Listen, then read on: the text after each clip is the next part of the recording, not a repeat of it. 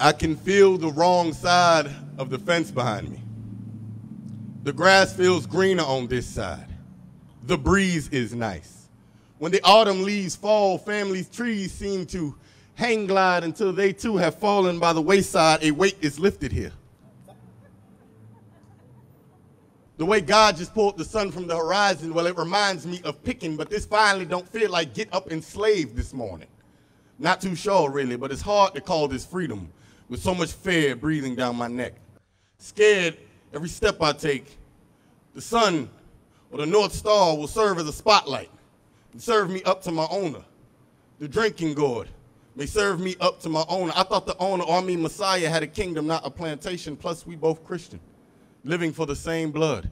And yet you make us bleed like you see Jesus in us, but we cannot keep dying for your sins. You've left us no choice but to run. So we took off, barefoot and praying that no more souls would bleed on this journey, not sure how much longer we could just get over it and keep on marching. Got maybe another mile in me before I become earth-shattering.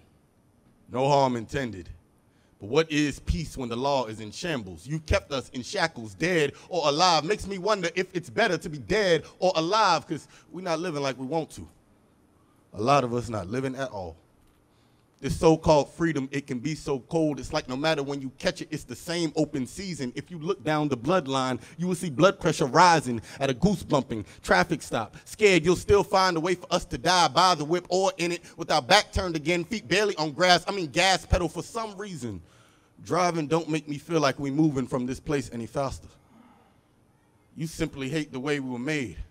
So you send us back to our maker, swearing up and down. You want to head there next. It makes no sense no matter which way we go. You say it's the wrong direction, but between the two of us, who do you say should properly be able to read the signs? This means I'll stop running. This means I'm running out of breath, like my words escape me. Like, what exactly do you mean by right to remain silent or lie flat?